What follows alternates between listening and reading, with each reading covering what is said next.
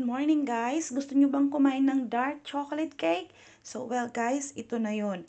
Ipapakita ko sa inyo kung paano tayo gagawa ng dark chocolate cake na patok sa budget guys. So ito yung mga kailangan natin guys.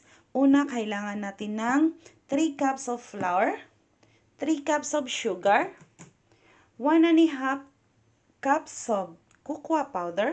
So, ito yung pinaka-the best guys. Kasi, kung wala kayong cocoa powder, pwede kayong gumamit ng Ovaltine powder or Milo powder. Okay lang siya. Ito yung pinakapatok sa budget natin guys. So, hindi natin kailangan ng malaking budget. So, next is, kailangan natin ng 1 spoon of this one coffee. And then, kailangan din natin ng 1½ teaspoon of baking powder, 1 teaspoon, ito ang ating 1/2 teaspoon of salt, at ang ating chocolate at vanilla extract at 3 itlog and our vegetable oil guys, at tsaka water. Ito yung water natin. So, ito na guys. I-mix na natin sila lahat ng binanggit ko na mga ingredients guys. So, this is guys, yung na-mix natin na mga dry ingredients guys. Andyan na po siya lahat. Mga dry ingredients natin guys. So, una nating ilalagay natin yung, ang una nating ihalo sa ating mga dried ingredients guys is ang 1 cup of water. So, ihalo natin yung 1 cup of water.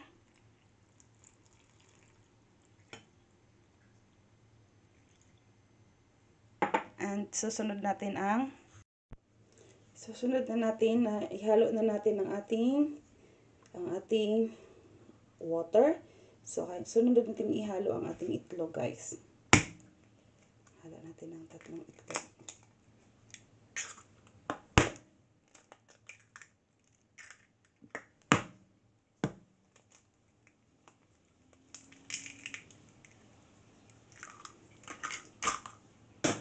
So, ihalo muna natin sila bago natin gamitan ng, yun na, ihalo na natin para ready to mix na to guys.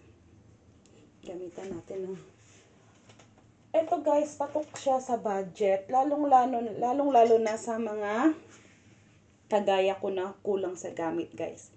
So, ito lang, gawin nyo, kayang-kaya natin gawin kahit hindi tayo makabili dyan sa Next is ang ating oil. Yan natin ating oil. So, i-mix na natin siya until thoroughly mix na. Well, mix, combine. So, yan guys, kailangan natin silang i-mix ng mabuti guys para walang mga laps guys. Mga buo-buo guys. Lalong-lalo na sa mga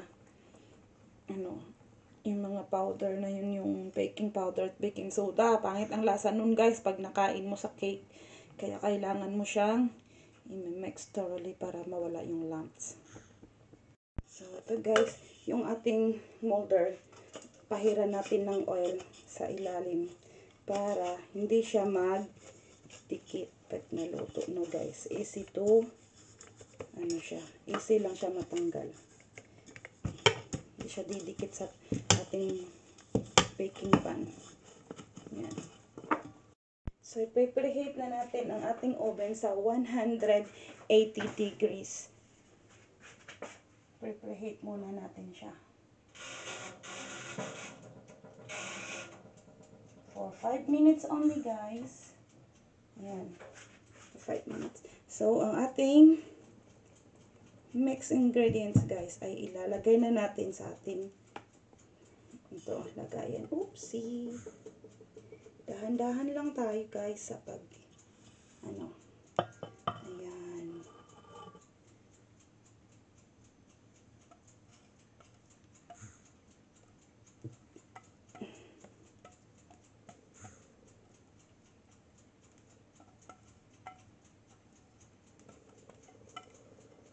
Kalimutan ko pala sabihin guys, no.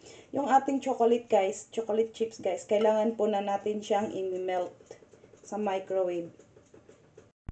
yung chocolate chips guys, kailangan muna natin siyang tunawin. Tunawin natin siya sa microwave or i-ano nyo sa mainit na tubig yung bowl nyo na lalagyan sa chocolate. Pag natunaw na siya, tsaka nyo siya ihalo sa ating powder ng ginawa natin cake na ito para magda-dark siya. So, ready na siya guys. Isasalang na natin siya sa ating oven.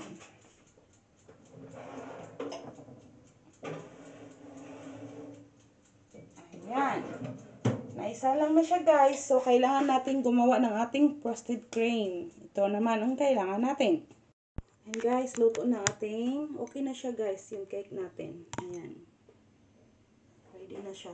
So, ilalagay na natin ang ating frosting na ginawa natin.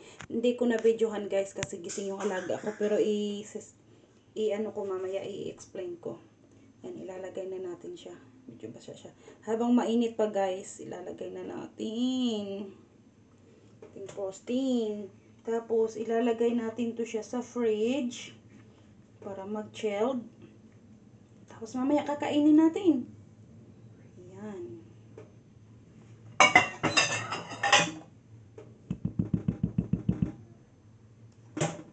Yan siya guys ha. Pakita ko. Ayan.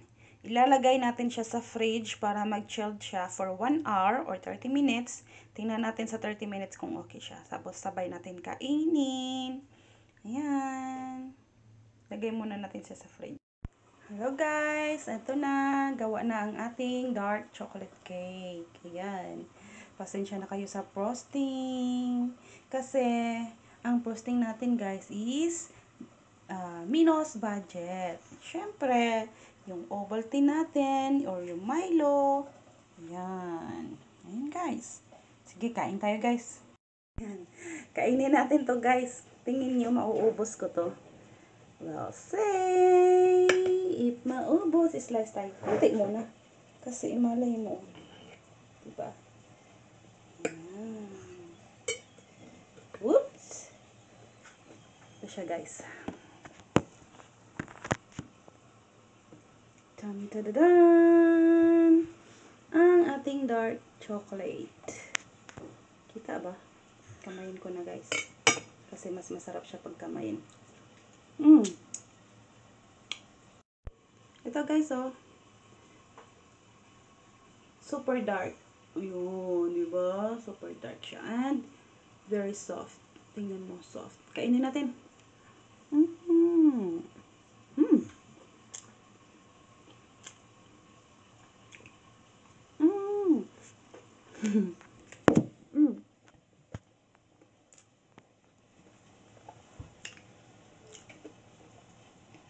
Diba guys? Hindi nyo na kailangan bumili sa labas. Tsaka ito. Alam nyo na.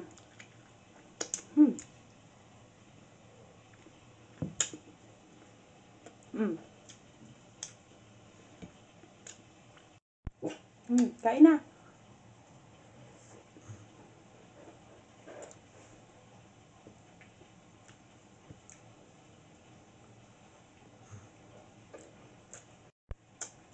Gusto nyo pa? Ako ang tagakain. Slice tayo ulit.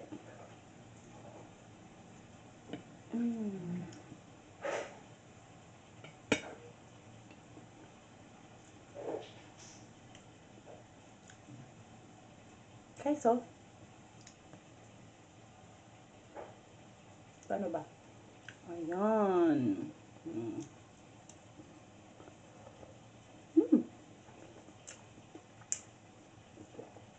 Masarap. Kaya, kita sa katawan guys. Kung ano yung katawan ko, makikita nyo din sa kinakain ko.